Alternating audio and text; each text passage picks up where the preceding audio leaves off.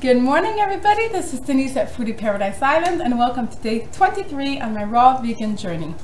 So this morning I'm making something a little different than what I normally have for breakfast because I have so many bananas ripening and so many apples also that I have to take care of. And it's chilly outside, so I'm going to make something delicious and comforting. It is a version of raw vegan oatmeal. So there are 3 simple ingredients that I put in mine. You can add whatever you want. I'm just using bananas, apples, and cinnamon. So I made a batch before. That's why my food processor is already used. You just put as many as you want. I put an equal quantity of bananas and apples. These are apples that were picked not far from my house. So they're organic, so not perfectly beautiful, but perfectly healthy.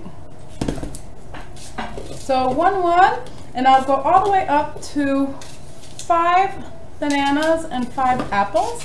I'm making a few recipes for the whole family. And then I'll go process that. You want to process it on pulse, okay, so that it stays chunky, depending on how you like your oatmeal texture. I like it with a little bit of lumps, so I'll go through all that. Don't forget to add the cinnamon. I just have a simple ground cinnamon here, and I'll see you in a few minutes. Okay, so with a large quantity of fruit like I put, it goes better when you push on high at the beginning to process, after you mix it a bit, and then you pulse. It gives it a head start. So here is the result. Like I said, it looks like oatmeal and tastes wonderful. So this is what we're having for breakfast this morning. I'll see you later. So bye. It's lunchtime and I'm very happy with myself because I whipped up a delicious pumpkin soup.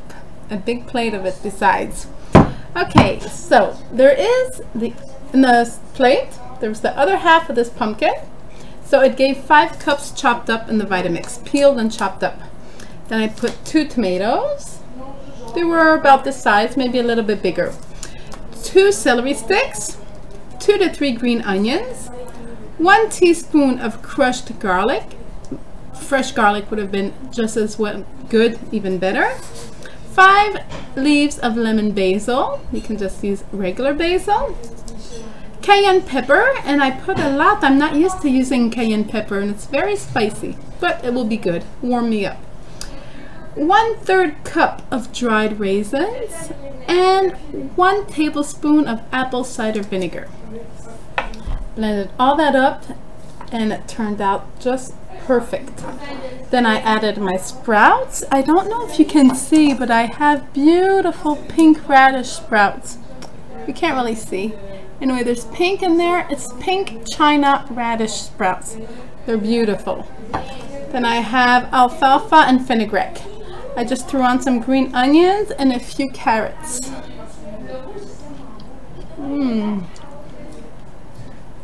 It is hot, but so good. So I'll be making this a few times this fall because I have a lot of pumpkins there and a lot on the floor also. Look at that, basket's full. So, good appetite. Make this. It's very cheap and very delicious, very nutritious, very satisfying, and it makes me very happy. So it's almost 4 o'clock and I'm having a light smoothies for this afternoon. Well, light. It's still 4 frozen bananas with lots of greens and lots of water. We're going to my mom's again for dinner, so I'll bring for myself my leftover pumpkin soup. That's now almost a pumpkin pie. It got really thick and the water separated a bit, so I can just call it a pumpkin pie now. Then I'm bringing a beautiful green salad with sprouts and onions.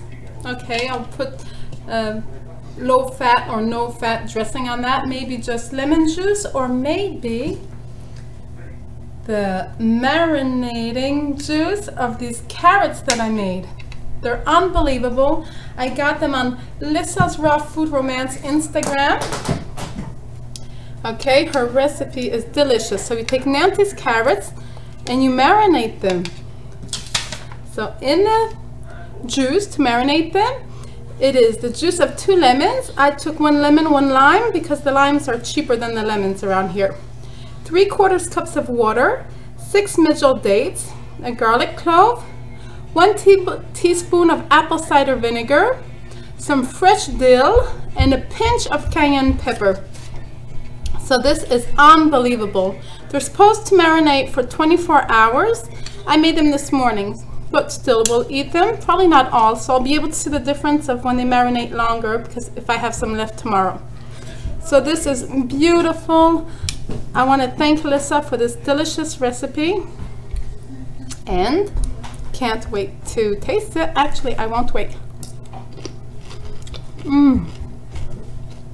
Excellent. So I'll take some of this maybe to put on my salad. And for dessert, since I haven't had them for a few days and they're made to share, I never brought any to my family,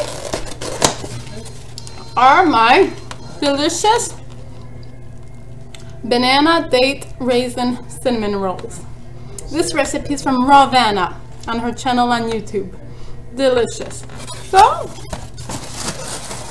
I had a wonderful day today.